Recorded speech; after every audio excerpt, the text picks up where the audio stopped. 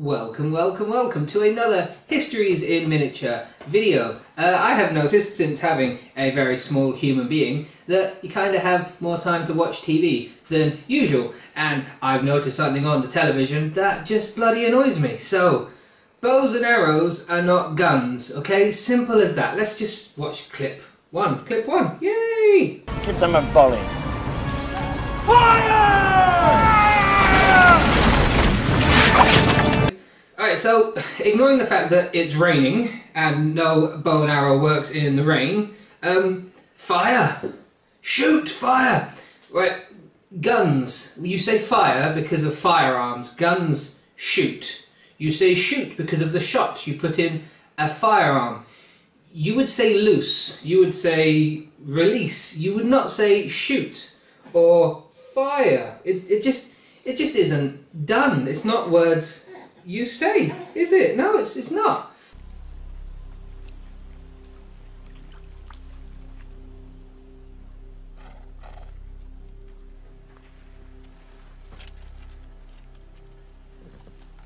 Egret, you know I didn't have a choice.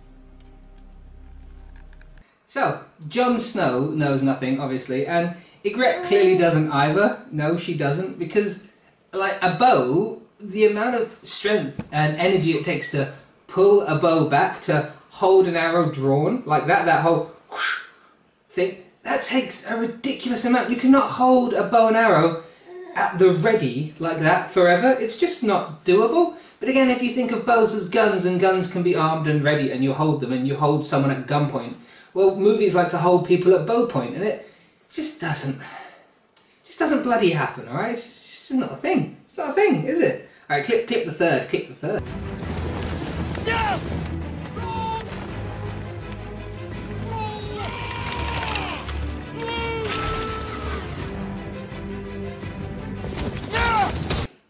Alright, so in the third clip there, you see Ramsay say loose. So, good one, Ramsay. That's how you would command people to shoot their bows. But also, you notice if you watch the whole thing, I'm not playing the whole thing, but he commands his men to shoot over and over again. They fire volley shot. Volley fire was like a musketry drill where, because the guns weren't very accurate, especially initially, you get all your men to shoot at once. In the battles of Agincourt and things, where the British longbowman was very well known, you would maybe get them all to fire their first shot off together, but they're trained men. They just want to get as many arrows out there in the air as possible. You've got enough space to manoeuvre and move around and fire at will. And again, a lot of older descriptions read the bow coming down, the arrows fell like rain, like hailstones. Does rain fall like rainfall? Rainfall. It makes no sense. It's cinematic and it looks good, but it just makes no damn sense. You didn't fire bows in volleys. I mean, maybe the initial round and maybe a very well-trained and well-drilled small unit, but whole armies firing volley fire of bows into... No! No! That's it! He's in! Run! Left off! Away!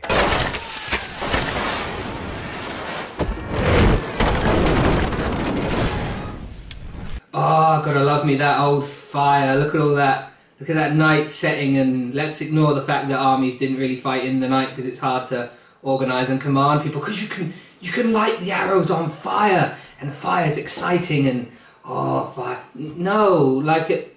Think of a bow and arrow. What happens when you put a wad of flame on the end of your arrowhead?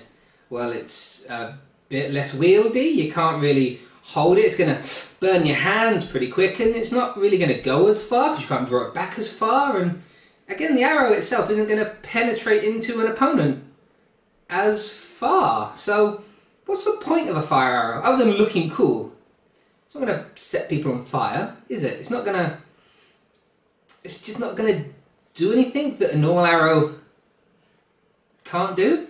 And again, say you've got 100 men, you can get all 100 firing your bows, or you can get 20 of them lighting flaming cauldroned pits of some kind of firing substance, like that holds to flames, that lasts if you shoot an arrow through the air and doesn't get blown out by the wind resistance on the arrow.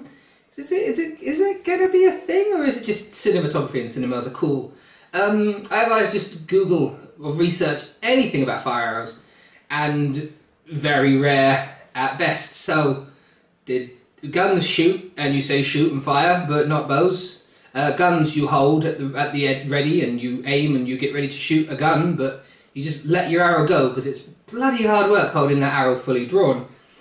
Volley fire, probably not, maybe initially, but no, just no. And fire arrows, again, no. So guys, bows are not guns. Oh yeah, and it's a history in miniatures video, isn't it? So let's see some miniature archers. I've got miniature archers, let's see some miniature archers. Bonus points to anyone who has a clue where these figures are from, because it's from an amazingly old board game. Bonus points. History in miniature. These are miniatures. Fire!